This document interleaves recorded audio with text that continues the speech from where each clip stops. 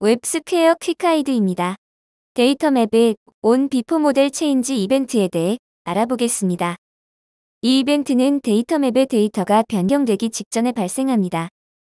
onbeforemodelchange 이벤트는 데이터가 변경되는 키 값과 해당 키의 예전 데이터와 새로 변경되는 데이터를 반환합니다. 예제를 통해 확인해 보겠습니다.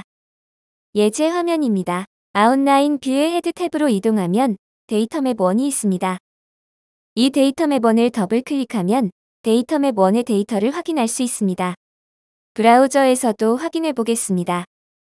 디버깅 메뉴를 통해서도 데이터맵 1의 데이터를 확인 가능합니다. 이때 타입키의 데이터는 메디컬입니다. 다시 스튜디오로 돌아갑니다.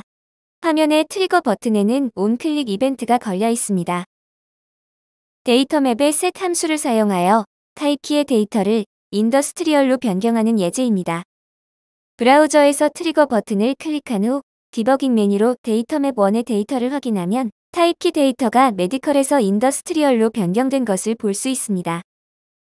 데이터맵 1을 우클릭한 후 이벤트 메뉴를 선택하고 onbeforemodelchange를 선택하면 이벤트 핸들러를 정의할 수 있는 코드가 자동으로 생성됩니다. 이 예제는 이벤트가 반환하는 값들을 얼럿으로 표시합니다. 저장 후 화면을 다시 로딩합니다. 트리거 버튼을 클릭하면 정의한 얼럿 메시지가 표시됩니다.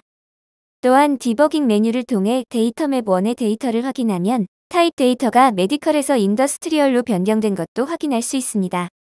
이제 이벤트 핸들러를 변경해 보겠습니다. 이벤트 핸들러가 펄스를 반환하면 값을 변경하지 않고 이전 값을 유지합니다. 이 예제는 새로 변경하는 값이 레저일 경우 펄스를 반환합니다. 트리거를 클릭하면 타입키 데이터를 레저로 변경하는 것으로 수정해 보겠습니다. 저장 후 화면을 다시 로딩합니다.